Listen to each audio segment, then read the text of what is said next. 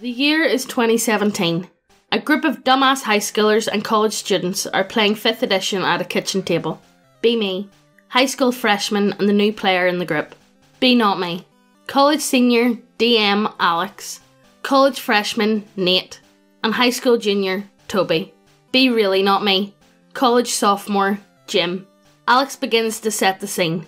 We're all at the generic tavern in the town of Little Loaf, and we start to introduce our level 1 characters. Nate is a neutral good old half-elf cleric. Toby is a lawful good middle-aged dragonborn paladin, and I am a lawful neutral middle-aged human fighter. Jim's character is Brendan, a chaotic good 10-year-old variant human warlock. Nate, Toby and I share our backstories. They're all pretty generic. Then Jim gives Brendan's backstory. Brendan found a magical talking tree in the forest. The tree called Oak offered to be Brendan's patron. In exchange, Brendan would have to fill out a special book, Pokédex, with information about any and all creatures he sees. Jim, who has been a fan of Pokemon since Gen 3, announces that he is doing a trainer build based on one of the player characters from Gen 3. Alex gives the okay, and we dove right into our first encounter, a classic D&D tavern fight with 4 drunks. Nate tries to defuse the situation and gets clobbered. Toby is in a fist fight with a couple of drunks, and I take things a little too far by stabbing a guy. Go Pikachu! The attention of everyone in the bar turns to the 10-year-old and his freshly summoned mouse familiar. One of the drunks begins mocking Brendan and laughing at his familiar. Keep in mind that Pikachu was literally just a mouse. Use Thunder Shock! Pikachu crawls up the drunk's leg and Brendan casts Shocking Grasp through his familiar. It turns out that touch spells can be cast through familiars. Bzzzt, Duck Game Boy. Jim rolls well for damage, and the drunk collapses to the floor. The other drunks, already mostly beaten, take this as their cue to clear out. Thus begins the story of Brendan and his quest to become a Pokemon master. Fast forward an hour. Alex lays on the plot hook. The mayor of Little Loaf's daughter has been kidnapped by an evil cult that worships Tiamat, the dragon god. With a nice persuasion roll, Toby convinces the mayor to lend the party some magic items to help them on their journey. Nate gets a staff that casts Cure Wounds for free twice a day. Toby gets a set of +1 armour, and I get a greatsword that does an additional 1d4 fire damage. What about Brendan? Alex tries to hide his smile as the mayor addresses the boy. Mayor. Aren't you a little too young to be hunting a cult? I guess you can have these things. The mayor hands Brendan 5 red and white, roughly baseball-sized spheres. As Alex is describing to Jim what his new items do, Jim's face lights up. Fucking Pokeballs. Item get jingled up, man. Brendan politely thanks the mayor, who is woefully unaware of the terror that he has just released upon the world. Over the next 6 months, IRL, we meet on weekends.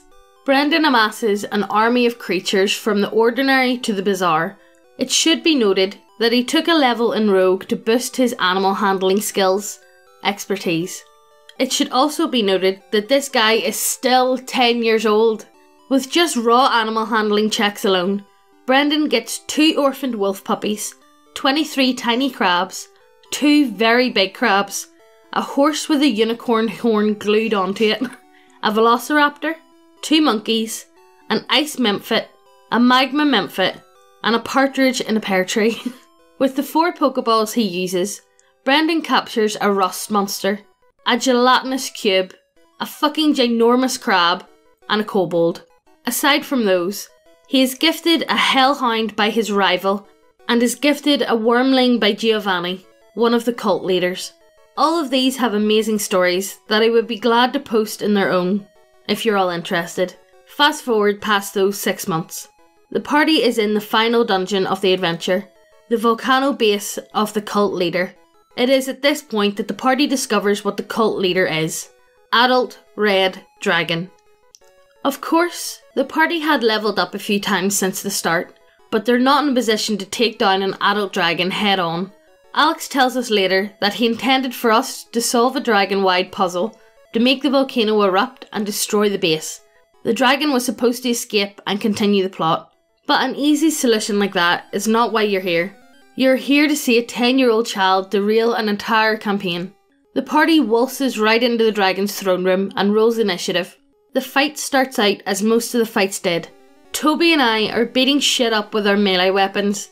Nate is keeping us alive with magic, and Brendan is commanding his posse of monsters from the back.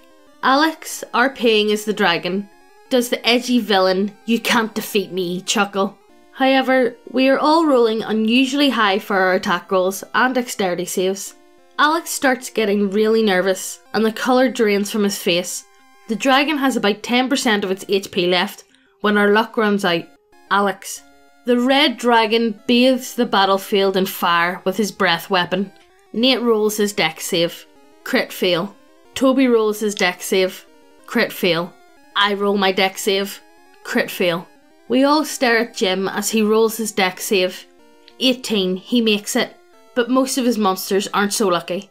And by the end of the dragon's turn, 3/4 of the party, 2 orphaned wolf puppies, 23 crabs, 2 very big crabs, a horse with a unicorn horn glued onto it, a velociraptor, 2 monkeys, an ice memphit, a magna memphit, a hellhound, a rust monster, and a gelatinous cube, and a kobold have been reduced to ashes.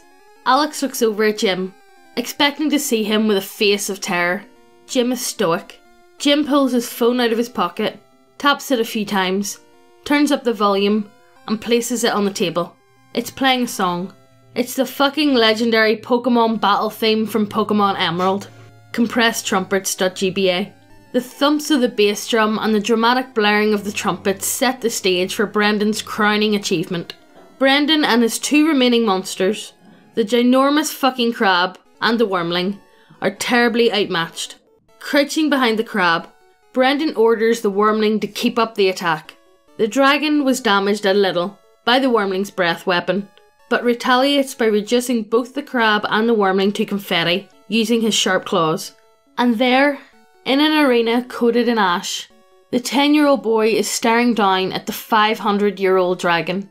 Since Brendan is now pretty much helpless, Alex, as the dragon, starts to give the good effort, but you were fucked from the start speech. Dragon. You're impressive for one so young, but I'm afraid that your effort was "Go Pokeball!" Alex freezes. Apparently he hadn't been keeping good track of the Pokeballs he gave Brendan. Kinda stupid if you ask me. Alex sweats bullets as Jim rolls animal handling. 19 plus. Brendan's ridiculous animal handling bonus of +10. The Pokeball's modifier of 10 equals 39. Alex sighs as the rest of the table erupts in cheers as the 10-year-old human turned the big bad evil guy into his pet dragon. What? Alex announces that the story is basically fucked. You know, with most of the party being dead and the big bad evil guy being out of the picture. So next session would be the start of a new campaign. As we're all packing up, Alex pulls Jim aside and whispers in his ear. Fast forward 2 weeks. A level 10 party of seasoned adventurers sit in the newly refurbished but almost empty generic Little Loaf Tavern. They ask the barkeep where everyone is, and then Alex drops the plot hook. Barkeep. You haven't heard? All the businesses in town are drying up. No one wants to make the dangerous trip through Little Loaf Wood anymore. Nate. Well, what makes the trip so dangerous? Barkeep.